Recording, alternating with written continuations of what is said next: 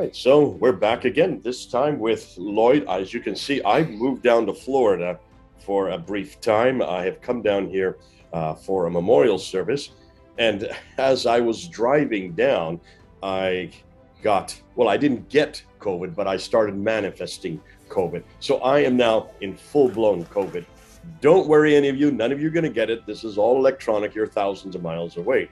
Even Lloyd, who's right here, seemingly next to me, he's thousands of miles away in Europe. But what we want to do, and one of the things that has been interesting, we're now going into our ninth episode, our ninth video on Shariah law. And we've been looking at the comments. And Lloyd, it's been interesting. You've noted this, that most of the Muslims just are not responding with any cogent response. If you're going to confront Lloyd with what he's putting up there, remember, he's referring and he's sourcing everything he says. For heaven's sakes, Muslims, if you disagree with Lloyd, please source in kind. Give back some material or show where in fiqh the sources that support what you're saying. Don't just yell and call him names and say you don't know what you're talking about. That's fine. But you need to say, what is it that he's got wrong? Prove that he is not either reading it correctly or interpreting it correctly, but use fiqh. Use one of the Sharia schools, use one of the mujtahids, the four major mujtahids, to support what you're saying. Don't just sit there and yell and scream and holler against him. That's easy. Anybody can yell, scream, and holler. But have you noticed, none of the Muslims are sourcing what they say. It's their own viewpoint. It's Abdul's viewpoint. He doesn't like what he hears, and so he yells and screams, and you don't know what you're talking about because you're not a Muslim. But did you notice? And let me say this. Everything that Lloyd has been supporting, everything that he has been saying, he sources in either one of the four schools of law, and he specifically sources it from the Reliance of the Traveler. That's why I've asked him to come on board, because he is an expert in this field, and he would not dare just come up and give up his opinion. What good does that do? That's not helping you or me or anybody else. It certainly doesn't help him. So please, Muslims, if you're going to confront what Lloyd is saying, support what you're saying. Show us in the Reliance of the Travel. Use one of the other manuals, but come back with some type of material that gives you support. Now, we do want to go, and one of the things I've asked Lloyd to do this time is to give us the reason for Islam. What is the purpose of Islam? Over to you, Lloyd. Right. Thank you, Jay, for having me on. Very good to be back, and I wish you a speedy recovery for you and your family. And yeah, so on this point, as you've noted, Muslims have not been providing fiqh sources.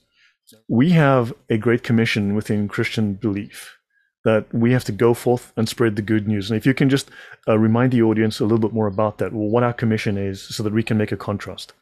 Yeah, it's in the Bible. It's in let's see, Matthew 28, starting verse 19 and 20. Therefore, go and make disciples of all nations, baptizing them in the name of the Father and of the Son and of the Holy Spirit. And then in Acts 1:8, it then gives it, and it enlarges upon that, where it then says, you will be my witnesses in Jerusalem and in all Judea and Samaria and to the ends of the earth. Those are the two verses we always use, Matthew 28:19 and 20, and then also Acts 1:8. And that's why we go. And we have for the last 2,000 years, starting in Jerusalem, going to Judea, Samaria, to the entire world. And we are doing that today. That is something that I'm a part of. That's something that you're a part of, Lloyd. Anybody who is a Christian should be a part of the Great Commission. Right. Yes. Now, Islam has a fundamental doctrine. The fundamental doctrine of Islam is called commanding the right and forbidding the wrong. To command the right is to impose the Sharia. To forbid the wrong is to prohibit, to prevent anything which would violate the Sharia. Thus, Sharia is also something imposed upon non-Muslims. It is binding upon non-Muslims as much as Muslims. Now, I'm going to share my screen. I'm going to briefly show this to explain some of the behavior that we are witnessing at the moment in response to what I am doing. So let me go to my share screen. And right. So the fundamental doctrine of Islam, if we see here, is, notice Q, commanding the right and forbidding the wrong. That is in this book, this is the most highly certified Islamic law text in the world. It is certified by numerous Islamic bodies, including Al-Azhar. It has their formal stamp of approval as being completely in alignment with Orthodox Sunni Islamic doctrine. So I'm going to go to this page here. So let's have a look. This book Q, Commanding the Right and Forbidding the Wrong. As you can see here, this is the fundamental doctrine of Islam, and I want to show you what this entails in terms of its ruling, what Muslims are required to do. The book that this is coming out of is Reliance of the Travelers, is what you're saying. Correct. This is Reliance of the Traveler. Yeah. And now notice it states here degrees of severity, right, in terms of commanding the right and forbidding the wrong. First, explain that something is wrong. So a Muslim has to explain to a non-Muslim or a Muslim that something is wrong. Then they must forbid the act verbally. Then they need to censure the act with harsh words. Now, harsh words, in this case, we can define as verbal abuse. This is a series of steps that they will follow or tend to follow when forbidding the wrong or commanding the right. Notice the next one, Q 5.6. It says righting the wrong by hand. Now, I'm not going to go into great depth, but you can think for yourself what righting the wrong by hand may be. Then, Jay, if you can just read the last three for us, the last three steps within commanding the right. Intimidation, assault, force of arms. Wow. Yes, and notice that righting the wrong by hand comes before intimidation. Right? So this is commanding the right. And do understand, they do not have to go through this in sequence. They can go from step 1 to step 7 like that. This is a recommended order. This is not an obligatory order. They can go straight from bottom to top immediately. So understand, we're dealing with now censuring with harsh words is required. This entails including verbal abuse. I just wanted to mention that. Now, this is their great commissioning. Our great commissioning is just go into the world preaching and baptizing in the name of Jesus Christ, the Father, the Son, and the Holy Spirit. And that's our commission. Nothing about assault or force of arms or intimidation. Look at the contrast here, folks. And do you see what he's doing? He's saying this is their commission versus our commission.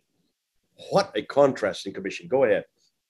Yeah, we'll go into depth into this another time, but hopefully this gives you an idea of what we will be discussing in the future. And hopefully Muslims will take the time to read this and understand a bit more about their law, as well as non-Muslims and Christians will read this and understand. Now, we spoke about recently that when you insult Muhammad, right, and insulting Muhammad is defined as not believing that Muhammad is totally perfect, right?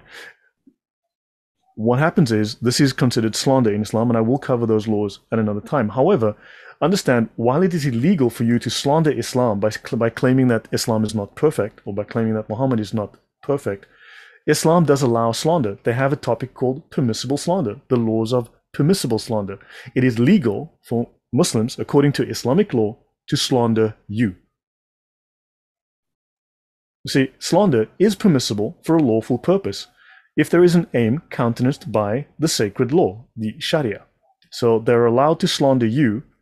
You are not allowed to slander them. They have 6 rules which define their slandering that they may perform. All right, so this aside, we are now talking about the purposes of Islam. And for that reason, Jay, I just want to show the listeners, show the audience, a little bit about the Arab culture that some of these laws derive from. Now, of course, these laws are derived from Jewish law. They've taken things from Greek law. They've taken things from all over the place, but a little bit from the pagan law, which hopefully allows people to understand the culture. Now, this is a common Bedouin saying that we see here. My screen is shared and you can see it. All right. This saying, I am against my brother. My brother and I are against my cousin. My cousin and I are against the stranger.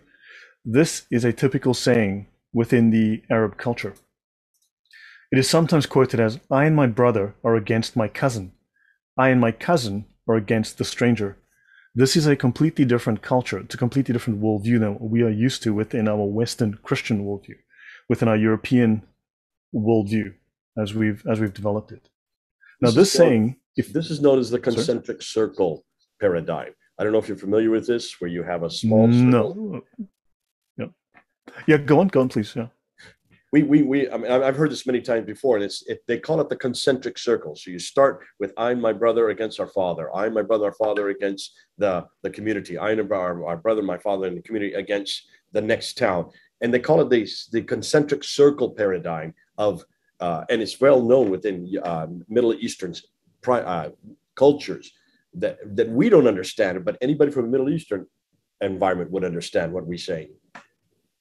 Correct. Within Europe, within European culture, Western culture, we have cooperative cultures. These are not cooperative cultures. There's a different standard of trust. There's a standard of enforcement rather than trust, which is why you have this turning to violence within the doctrine of commanding the right. Now, this saying signifies a hierarchy of loyalties based on the proximity of some person to oneself. We are not Muslims. We are outside of that circle. So this circle begins with yourself, then it proceeds through the nuclear family, as defined by male kinship, and this has been adopted into Islam, of course, and then in principle, at least, to a genetic or linguistic group, which is perceived as kinship in the Middle East and North Africa.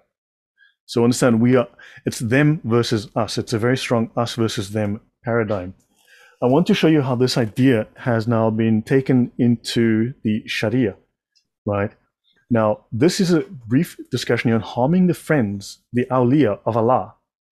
The Muslim is the brother of the Muslim. So this idea has now been extended into Islamic law, into the concept that the Muslim is the brother of the Muslim. He does not oppress him. He does not hang back from coming to his aid or belittle him. It is sufficiently wicked for someone to demean his fellow Muslim. So what demeans the Muslims must be responded to. And we are on the other side of that, outside of that concentric circle. So hopefully this gives you a little bit of an insight. Do you have any comment on this, Jay, before I wrap this up? No, and this is important. And in our wrap up, I'd like to just kind of refer back to this. Sure, please. Yeah, I think this is going to help an awful lot of your viewers understand what we're doing, what we're dealing with here. We in the West do not have this idea of, we do in some ways, blood is thicker than water. We say that blood is thicker than water. That's probably the closest we get to that you are always with your family. You are always going to stand by. A mother will always stand by her son. You know, that famous saying, oh, look, everybody's out of step but my Johnny boy. That's a typical mother's love for her son, a brother's love for each other and the family. But that's as far as that goes. What you're saying here, it goes way beyond that. And you have these different hierarchies of loyalties, what you're talking about, that have been adopted by Islam. That's why we don't understand all the time how that Muslims will defend even the indefensible, even things that happen in the news. They will still have to defend it just because they are other Muslims. And if a Muslim were ever to go against what another Muslim is doing, even in public, they will be seen as traitors within their own community. Correct. Whereas we would be the first to say that we won't have anything to do with. They don't represent us.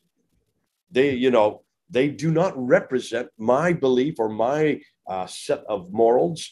Whereas Muslims will defend the most indefensible, primarily because in some ways they have to. It's by default. And I think in some ways, the way I was, see if this is right, Lloyd, correct me if I'm wrong. I've always been told that Islam looks at the world in two categories. There's what they call Dar al-Islam, which is the house of Islam, versus Dar al-Harb. Dar al-Harb means house of war. And anytime a Muslim leaves Dar al-Islam, so if they leave their house or the community or their country and go to another country, say come to the West, they are now entering into Dar al-Harb. And in Dar al-Harb, house of war, you use it as the context of war, which means you must defend your house regardless of what comes up or what they do, because you're in the house of war. That we don't understand as Westerners. And this is why sometimes we are so confused by the reactions of Muslim politicians, Muslim families, Muslim friends, when they hear what's happening on the news and their reaction to it. And we're befuddled by it. But now this makes sense. This makes sense what you're saying. They have no recourse but to defend it, but to support it. and certainly in public to give lip service to it. Correct. So, yeah, so obviously there's more to be said and more to be investigated if people want to download the sources, read into them, and look for other sources that further expand upon this. And now I can wrap up and just finish with the explicit view of what is Islam's purpose. It's two purposes.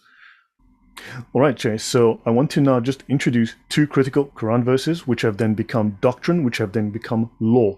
So we go from verses to doctrine to law, and this is Islam's two purposes, as you can see.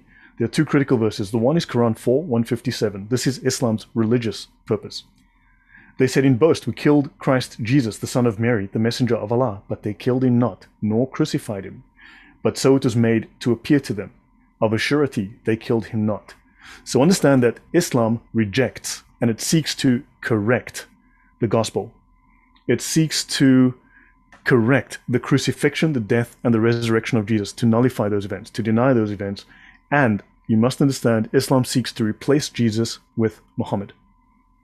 Then Islam has a political purpose. It should be said, and I will be covering this, Islam, in its own sources, does not anywhere define itself as a religion.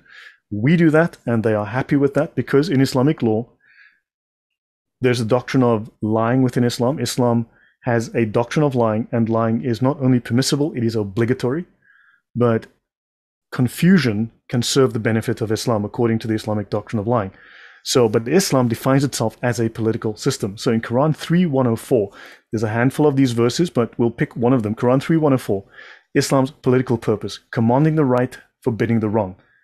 Let there arise out of you a group of people inviting to all that is good, enjoining what is right and forbidding what is wrong. So commanding the right and forbidding the wrong is the fundamental doctrine of Islam. It guides the Ummah's socio-political behavior and agenda. And if you're not a Muslim, understand, Shariah is binding upon non-Muslims. I'll end here for now. We will cover this further in the future. Over to you, Jay. Right. Okay. So these really are the categories that you want to talk about. You brought in a number of things. You've got one of the, I mean, this is why we're going to have to unpack each one of these as a separate standalone video. I can see that. When you talk about the purposes of Islam, this idea of commanding the right, forbidding the wrong is the political purposes, but also correcting and replacing Christianity is a secondary criteria that is needed. Now, to do that, you then went into some of the sequences of how this is going to be done. And the 6 sequences you went through, man, that blew my mind right there, because I had not heard that before. And I would like you to come back and actually unpack that much more in depth for us. We need to know what you mean by simply explaining, then going to forbidding, because that's how it's done. Censoring, more then going into actually writing things out, intimidating, assaulting, and force of arms. No, writing means writing by hand. In other words, using your hand. W-R-I-T-I-N-G, writing. That's writing, yeah, which you figure out. You figure it out. Oh, you're saying it's not writing things down. You're saying writing by hand means slapping and to write an error, to right a wrong. How do you right the wrong? Well, you use your hand. Okay, I thought it was W-R-I-T-I-N-G. You write intimidation in newspapers, things like that. No. The written word. No.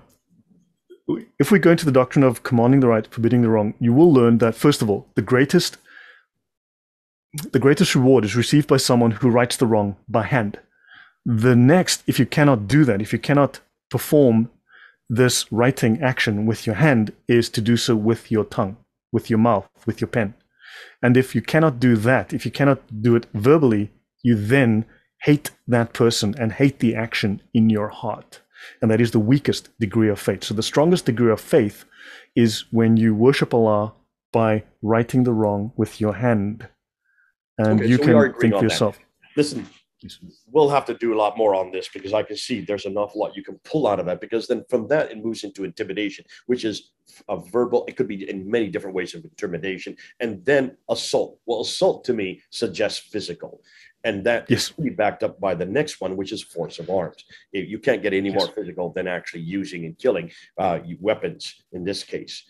But I thought it was fascinating how you then looked at the categories of who is it you do this against. One is that you start with that very famous quote that many people know: "Me and my brother against our father. Me and my brother and our father against the group, or you might say the town. Our town against the next town, and each concentric circle of loyalty gets larger and larger and larger. But it always comes back to that first one about me and my brother against everybody else. And that is something that is endemic to the Muslim mindset. We've seen it over and over again. You've had experiences. I've had personal experiences where this has come out. These are things that we need to know about. And so thank you for doing that, because what you're doing, Lloyd, you're not just saying this off the top of your head. You're pinpointing it in the text. You're using text to back up what you're saying. Now, people are not going to like what Lloyd has been saying. Listen, you're going to disagree with them. We expect you to disagree with them, especially you Muslims. If you really do disagree with them, and you will, then please come back with us with further evidence. Don't just give us your opinion. Don't just give us what you want to say, because that's what we expect you to do. You're in Dalal Harb. You're in House of War. You're in the West. You're on YouTube. We expect you to lie and deceive and use all kinds of words to shut down what is the harm against us, because you know that this is what you're called to do. We've now exposed you. The only way we're going to listen to you is to come back with against Lloyd using text. It has to be text from Reliance of the Traveler, or use one of the other manuals for the other 4 schools of fiqh. Unless you're going to use support like that, evidence from that, it's nothing more than your opinion. And we know what your opinion is about. It is colored by the fact that you have to do this by the definition of who you are. So in some ways, this is a catch-all comeback for all the Muslims who are going to sit there and try to default what you're doing. Lord, you've in some ways, you've protected from here on out what you're going to be doing in the future, because everything you are going to support, everything you are going to talk about, you're going to support with evidence. And it's evidential material that we are interested in. We're not interested in people's opinion. I'm not interested in people's experience. I don't want care dilly spot of what you think. I want to know what your scripture says, what your traditions say, and most importantly, what your mujtahids say. If you can quote from your mujtahids, we will then listen to you. You got it? So do that in the comments below. God bless you. Thanks so much, Lloyd. This has been not only very eye-opening and revealing, this has been very helpful, because you're also creating a protection for these discussions for the future from here on out. This is Jay and Lloyd, about 6,000 miles apart. Over and out. God bless.